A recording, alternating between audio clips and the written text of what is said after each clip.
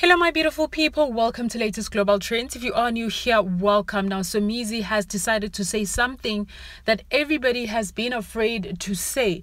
She's calling out everyone who was so fake, every celebrity who was so fake towards Zahara when she was not well, and now that she has passed away, people are pretending to have cared about her. Even though she asked for help several times from people, nobody was helping her.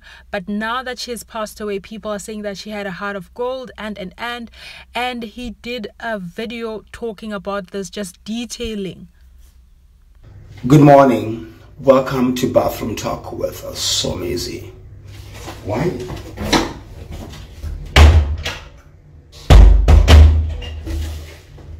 I don't understand why it's doing this. Anyway, please give me your time and listen to this. I wanted us to talk about how human beings in general, including myself, are more respectful and fearful of death than of life. And I'm saying this, it's been on my mind for the past few days. When I heard that Zahara is in hospital and she's not in a good condition and so forth and so on, I thought of, should anything happen to Zahara, God forbid, should Zahara not make it, I know for sure that Zahara is going to be an overnight hero, an overnight icon. People are going to be saying how the industry has lost an icon, how she's gone too soon, how she was amazing, how she was an amazing vocalist, and yet we all know that in reality, she was one of the most mocked personalities. People celebrated her downfall. People used to make fun of her situations. We knew that she had her own fair share of hardships, but she was hardly given her flowers, right? And for me, that is the part that I'm like, human beings. Can you imagine how beautiful the world would be if we celebrated life, we respected life, we were fearful of taking life for granted and celebrating it and celebrating each other? Because that's the only thing that we are guaranteed of, or that we know for sure. It is life. We don't know about death. We don't know what happens on the other side. But yet, you have to die for you to be acknowledged. You have to die for you to be more respected. You have to die for you to be more honored and to be given your flowers, literally and figuratively. Where people buy more flowers at funerals than in real life. Where people give you flowers in your death than when you are alive. Where people acknowledge you when you are dead than when you are alive. Sis. Ooh, sis. If that's how you're going to be, or we're going to be, I keep your flowers. I'll buy myself flowers. I'll buy myself flowers, Baba. Bonga.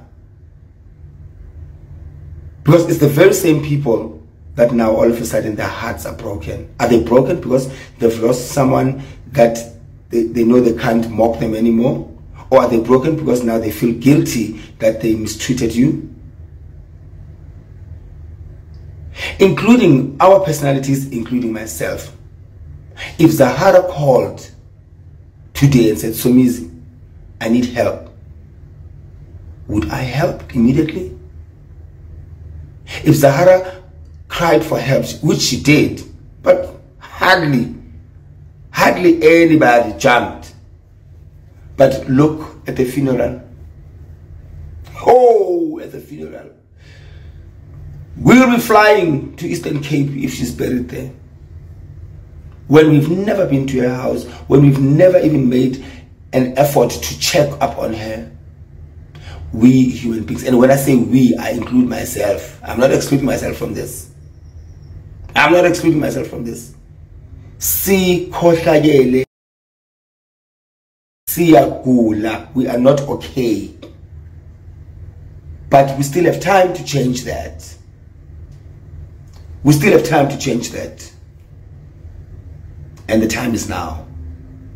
I promise myself I'm going to do better.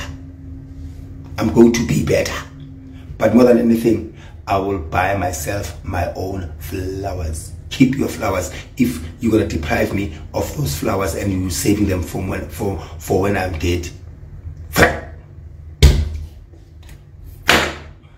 Anyway, have a wonderful. Now, of course, fans had this to say. Someone said it, this is very much true, and made me think of the other female singer who is going through the same fate as Zahara in the industry. Another one said, after hearing of her passing, I had a thought the radio station must not play her music in her honor because I don't even know who's pocketing her money. It is really heartbreaking. And another comment said the following. They said, sis, the whole of Mthatha is now playing Zahara songs. Aba bebe mhleka. Yo, guys, ne? No. I think we need to change. Another comment said, if you want to be loved by people, you must first die. Yeah, ne? Another comment had this to say, they feel guilty because they mistreated her. You know, as there was a point in time where Zahara was trending because she had a drinking problem, and you know, she was just trending all over social media. And I really feel like there's a lot of truth to what Somizi is saying. Not even a lot. What he's saying is the truth. People always do this. A celebrity will be suffering. We've seen even other celebrities who have passed away, you know, when they were still alive, nobody was helping them, nobody was reaching out to them. And once they pass away, that's when they get posted on social media and just talk about how they've changed the industry. And that is no different from what happened to Zahara, because even Somizi saying, him included, as much as he was the first person to give Zahara a huge amount of money while she was singing in the streets, she also did make fun of her for drinking, you know. And I guess he has realized soon enough that, you know, we need to change. And I really love Somizi for this. This has been going on for quite a long time, where people only appreciate you, whether you're a celebrity or a normal person. They always celebrate you. They celebrate you when you are dead, and it's just so sad. What are your thoughts on this? Do drop a comment down below. Thank you so much for watching. Do not forget to like, subscribe, click on the notification bell so that you don't miss anything from us, and we will definitely see you guys in the next one.